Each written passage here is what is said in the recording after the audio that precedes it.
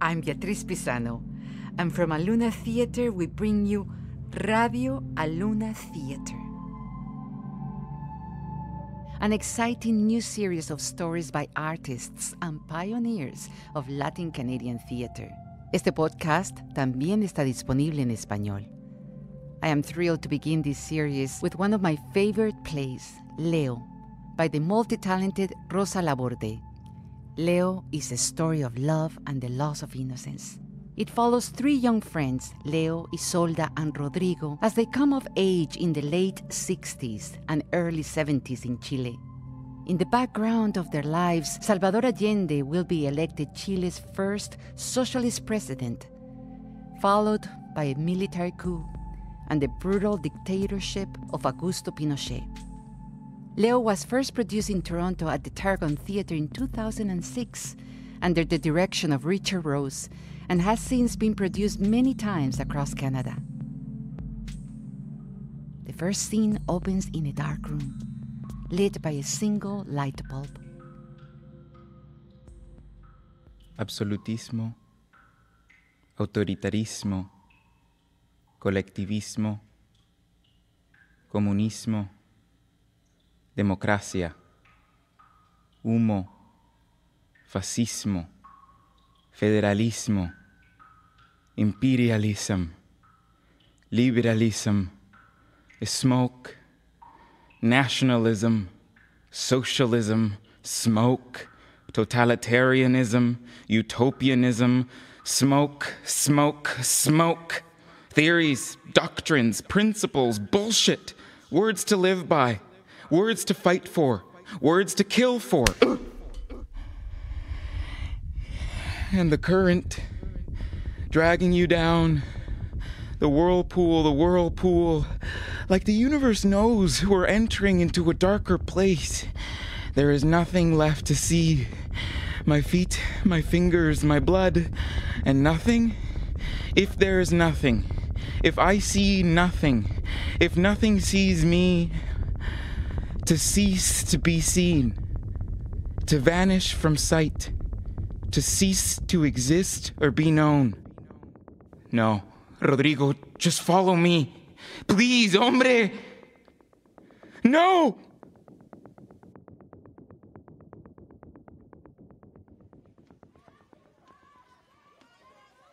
Abre los ojos, mijito. Open your eyes, Leo. Yeah, open your eyes.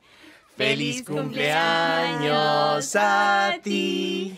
Feliz cumpleaños a ti. Feliz cumpleaños, Leonardo Francisco Rosas Mella. Feliz cumpleaños a ti. May I have a piece of candy? No. But... No, one candy for everyone. It's only fair. No. Yes? But it's my birthday. I'm leaving, Leo, if you don't share. Please? Leo hands Isolda one candy. Isolda steals two more without him seeing. Thank you, Leo. Isolda kisses Leo on his cheek. He likes it. Leo gives Isolda another candy, waits for her to kiss him. Isolda doesn't. Dame un beso. Isolda kisses him. No! Mommy! Leo, I'm sorry. What? Well, your father. Uh-huh. It's really hard when people...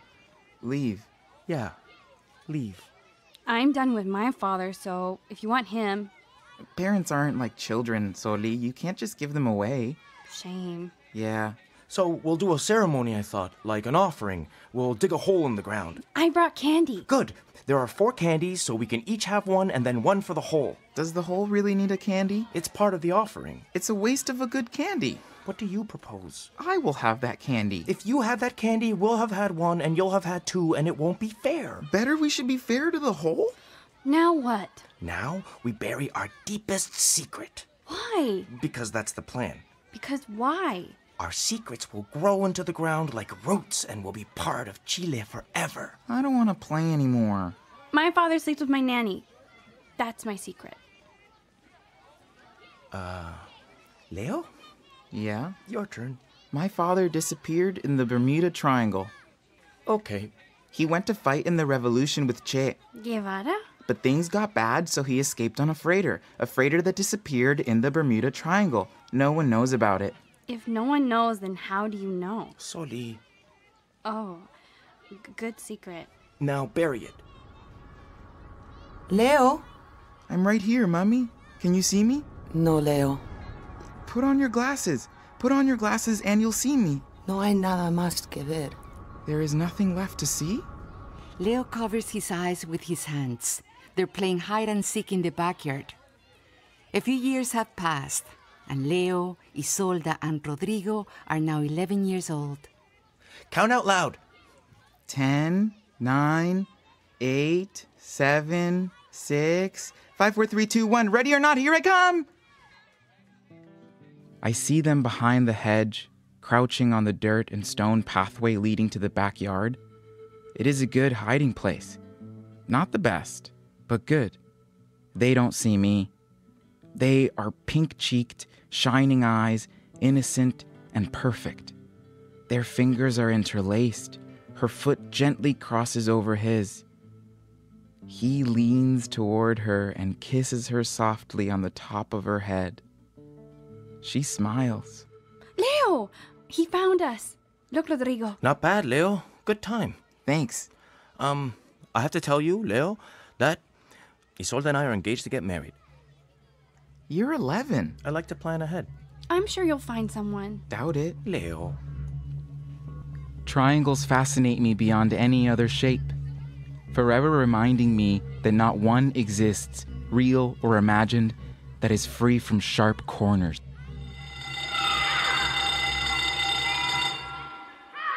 The Bermuda Triangle, also known as the Devil's Triangle, is one of the greatest mysteries known to man. Coast guards and scientists claim that contradictory currents could quite possibly chew matter up until it is nothing but sand and pulp stroking the stingrays as they swim. But I believe that there is another force involved. Something other that we, with our compasses and our well-ordered fact finders, may not be privy to. I believe it is possible that something or someone may vanish so completely that we may never have an answer to the eternal question, why? That was good. Your language. It's very mature. I'm 14. You should be a poet. Why? You suck at soccer. Thank you. Hey, Leo, write your poems with this. A state-of-the-art black pen with gold detailing. That's nice. And for only 15 pesos, it can be yours. Where did you get that? From my supplier. I'll give you 10 pesos. 12. It's a stolen pen. I don't steal. This is business. Your little sister's toys, your father's cufflinks, your mother's nail polish, your nana's candy. My father says it's just a phase. You traded your family's nana to some grandfather for a set of false teeth. So I went too far. Look over there. No. My father always says you are not a horse. Refuse to wear blinders. There is a boy younger than you walking through traffic selling bananas. Do you see him? See? Because I love you, I remind you that we are so lucky. Think about it. Are you thinking about it? Yeah. Are you? Did you know that poverty is the #1 cause of death in Chile? No. Where did you hear that? I don't remember. I've never heard that. The poverty is bad, Leo. Very, very bad. Yeah, but who said that poverty is the #1 cause of death in Chile? Don't interrogate me. Did you make that up? It's not making it up if it sounds very, very true. It doesn't sound very, very true. You don't die from poverty. You die from poverty-related illnesses, starvation, or infection. You don't just die from poverty. I think a lot of people in Chile are dying from poverty-related illnesses, Leo. Yeah, probably. I'm hungry. Are you hungry? Want me to steal a can of condensed milk and we can eat the whole thing? You shouldn't steal. And my father shouldn't sleep with a nana. So, I can do what I want. You can too, on account of your dad dying. He disappeared. Right. Disappearing and dying are not the same. Don't get upset. I will not get upset. I will breathe slow and long so a volcano doesn't erupt in my chest. I will not care that my mother doesn't see into my eyes ever again. That minnows know my father better than me. That the two people I need most would happily have each other without me. I'll shut my eyes and make love to the darkness. Can you see me now? No. Nobody can. Not when I've dropped 12,000 houses to the Earth's core and blue flames bite my breath. Times are changing. It is 1970, a year of election in Chile. Leo's poem has just been published in the school newspaper. If it isn't published poet Leonardo Mella. Where did you get that? Hot off the press. First edition, page 2. Leonardo Mella is 16 years old and in his 3rd year here. This is the first time his poetry has been in our publication. We hope it won't be the last. It's just the school newspaper. Just the school newspaper? It is a fine periodical published by the faculty and contributed to by genius students. Unnamed Corners by Leonardo Mella. No, don't. There is the sofa you sat on, blue. The right arm, stained with sun, where the window licked it, holds the seashell ashtray balanced on its thumb. In 7 years we have not moved it. We will not move it. Your slippers, abandoned rabbits, nuzzling the foot of your bed, yearn for your toes to enter and fill the empty hole. You left. In every fry pan, shoelace, teacup, remnants of you. Gasping for air in warring waters, in unknown depths, at the base of my skull, in the catch of my throat, I don't breathe any more. But in the safety of corners, the unnamed corners, between the sink and the fridge, the door and the wall, the bed and the sill, where you never lived, I live without you. You have a gift. I have a pen. Give that to me. I will not. I'm saving it. I'm framing it and putting it on my wall. A Neruda in our midst. I'm getting you a hat. It will take centuries for any poet in Chile to even peek at Neruda's talent. Give that to me. When I become president of Chile, will you write my speeches? Only if I agree with your politics. You inspire me. Stop. You do. I mean, here we are in La Reina, this little family barrio in Santiago, like we've been all these years, sheltered. You write a poem. It's just a poem, but it's beautiful. It is. And it's just a beginning. That's what I think. But with that one little beginning, I can see the world, like, opening into all these other worlds outside of what we've known here. And it's like... What? Here you are in a sweater vest, you know? My mother made it. It's very nice. Thank you. But under that sweater vest, it's like we're living these superficial lives on the periphery, and all that time there's this exploding fire living underneath, and we don't even notice. There is a fire. You write from there. Your poem, it reminds me there's something underneath. There's an awareness of humanity, like you've connected to a truth in you, and that becomes... Go on. If you tell the truth about how things really are, if everyone does, not just poets, change happens. Is your mother voting? I think so. Is she voting for Allende? I don't know. Well, tell her. We have a great shot at this. Imagine it. Our copper will belong to us. Our miners will be treated with dignity. We will no longer be stepped on by imperialistic opportunists. I thought we were talking about my poem. We are. It's the same thing, really. A revolution of the mind is a revolution of the people. In your words is the ache of humanity, albeit personal, but there is the need for resolution and freedom from pain, and it's true, right? Honest. Your words and Pablo Neruda and Gabriela Mistral, the songs of Violeta Parra and Victor Jara, are passion. We are a country to be reckoned with, not just some third world strip of land to be owned and run by the United States of taking over everything. Think of it, Leo. If Salvador Allende is elected, in 3 days from now, our little country will be free. Are you ready to free your minds?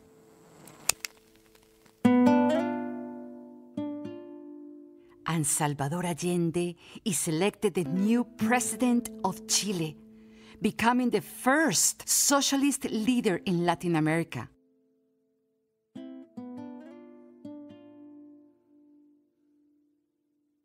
All the great poets were stoned on something. And then they die. Everyone dies. Some sooner than others.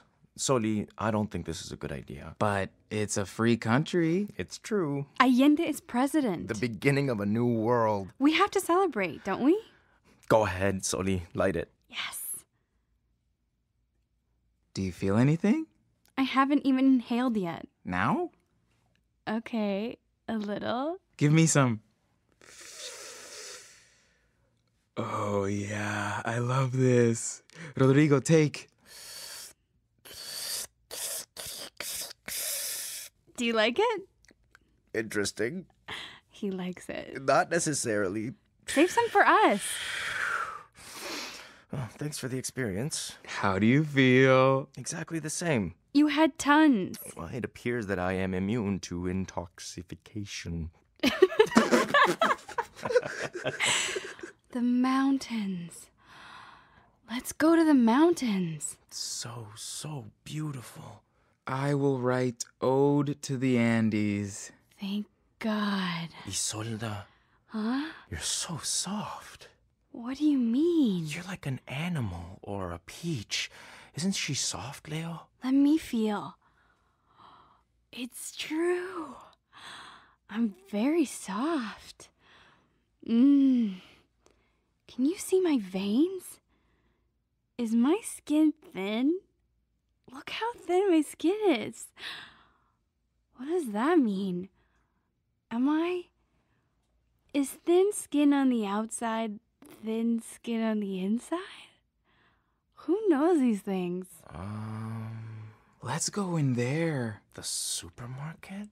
It really is such a beautiful supermarket. We should get a bottle of red wine. Some cheese, empanadas, Yes. leche condensada. 1 can, 3 spoons. Do you have money? Fingers. I love your fingers. They're so small. Watch.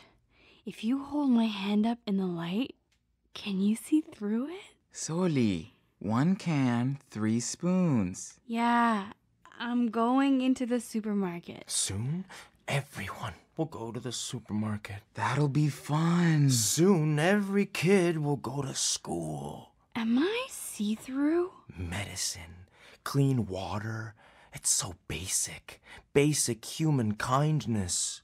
Did you know that when you touch a frog, its whole body feels like it's being cut with razor blades? The supermarket. Do we seem capable of being in a supermarket? Their skin is that sensitive. Soli, Yes? until now, the Chilean government has been not human? Inhuman? Yes, inhuman. Wow. Exactly. What do you think, Leo? I think what you think. Yes. The people, united, can never be defeated. We are Chile. Venceremos, venceremos. La unidad popular al poder. Bum, ba, bum. Do you think I could climb that tree? You're Chilean. You can do anything. Will it always be this good? Right here it will. This is the moment in time. Before consequences, before guilt, before the spine begins to curve down, shorter, inch by inch, every day till death eats the bone. Before the reality of regret, missed opportunities, stifled talent, and squandered love cast every daybreak a different shade of sad. This is youth. Anything is possible.